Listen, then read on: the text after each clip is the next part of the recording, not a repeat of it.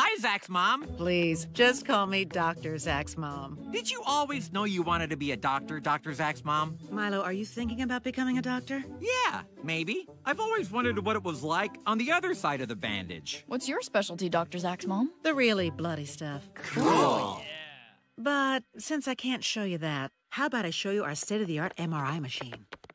Mr. Draco, I'll need you to put your arms at your sides, not crossed over your chest like that. Are you sure? This feels so unnatural. I'm sure. Well, you're the professional. Now, this is where we monitor the magnetic resonance